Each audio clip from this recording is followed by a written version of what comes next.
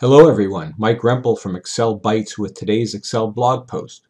Today we're going to take a look at how we can open up two separate versions of the same workbook and then look at two different worksheets simultaneously side by side, and then as we scroll one worksheet they'll both scroll in sync so you can view the same portions of the two different worksheets simultaneously.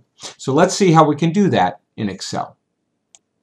So here I have a file called syncscroll.xlsx, and I have two tabs, year 2013 that has a blue header and year 2014 that has a green header. And what I want to do is have two versions of this same file open side by side so I can look at those two worksheets at the same time. So I'm going to go over to the View tab and I'm going to select New Window under the Windows group. And when I click on that, suddenly you can see what happened here. Now it says Sync Scroll XLSX 2. And if I hit Alt-Tab, here's number 1 and here's number 2. Now in number 2, just to make it easier to see that, I'm going to open year 2014. So as I Alt-Tab back and forth, you can see number 1 has 2013 open, number 2 has 2014 open. On number 1, I had freeze panes set up for both the tabs, but when I opened up that second version of this, it did not carry that forward. So I'm going to go ahead and click in this area, go to View, Freeze Panes, and I'm going to do that for both of the worksheets on this workbook. So now on the second version and the first version of this workbook, they both have freeze panes set up.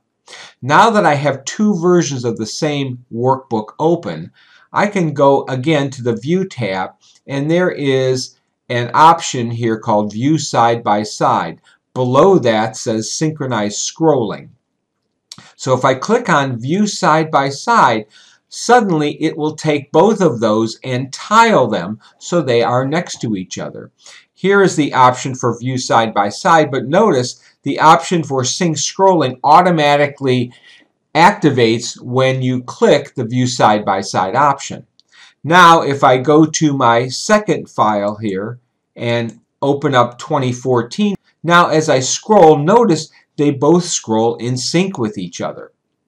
This way I can look at the older weeks or the newer weeks, whatever. At the same time, I can see them on the same line in sync.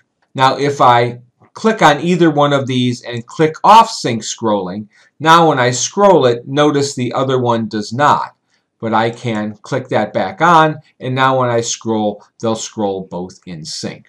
And these are just two versions of the same document. Whatever I do to one will happen to the other. So just to show you that, I'm going to go over to the second version, go to the 2013 tab. So I'm looking at the same worksheet for both of them, and whatever I do to one will happen to the other. So for example, if I select the first 2 weeks worth of data and just delete those, notice it deletes them for both. So whatever I do with one will happen to the other.